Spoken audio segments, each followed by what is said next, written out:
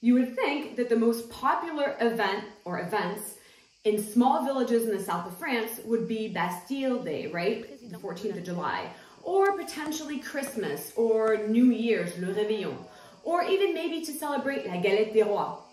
But surprisingly, in August is when there are sometimes week-long festivals in different villages throughout southern France.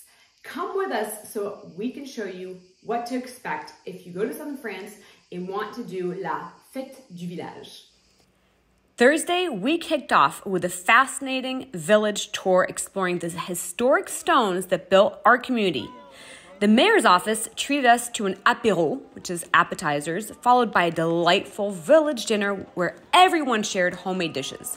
It was a heartwarming, community-centered evening.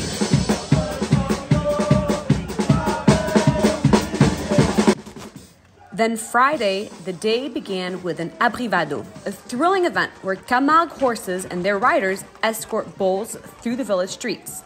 Traditional French shirts and music from a local orchestra added to the festive atmosphere.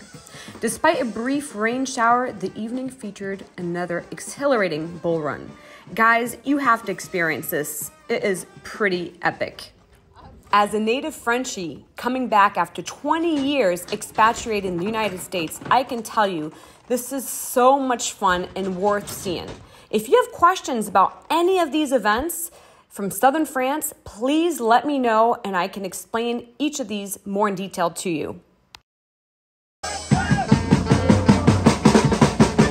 Hey, Saturday, another morning abrivado, followed by the exciting Toro Piscine, where brave souls tried to get a bull to chase them into a pool. Don't worry, no bulls were harmed, only a few people who got too close. The night exploded with a spectacular Vegas-style show, delicious food, local wine, and vibrant performances.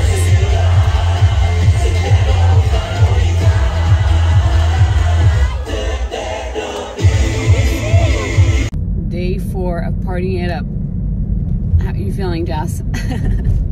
Great. Can you hang? I hope so. In our little village, who can believe that there's so much activity? It's insane.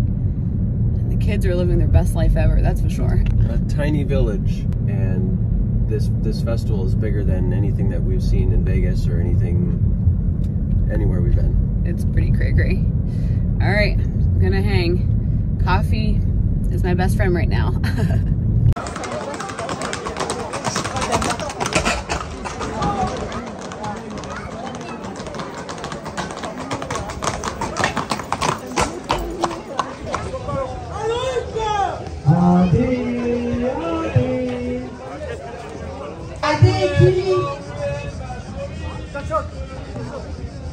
Hey guys, and the coolest thing in small villages in France is when they have these festivals that, as I mentioned, are pretty common.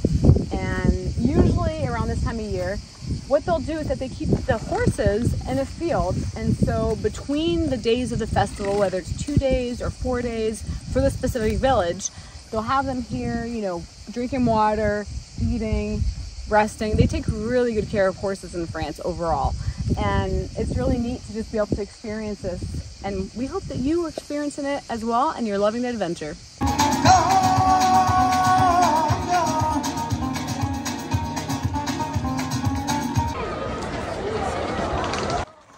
Bulls and horses returned to the streets in the morning with different manades, showcasing their colorful attire, as you can see.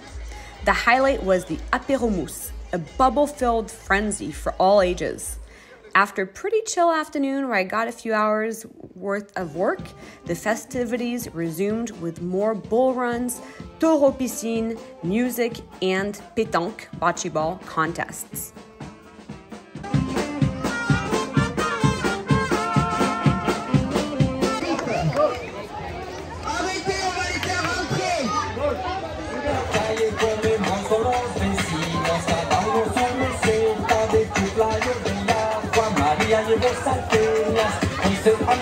All right, so what do you think? Comment below. I'd love to know. I always love reading your comments. Please subscribe to the channel if you're not subscribed, and keep following Adventures in France. See you soon.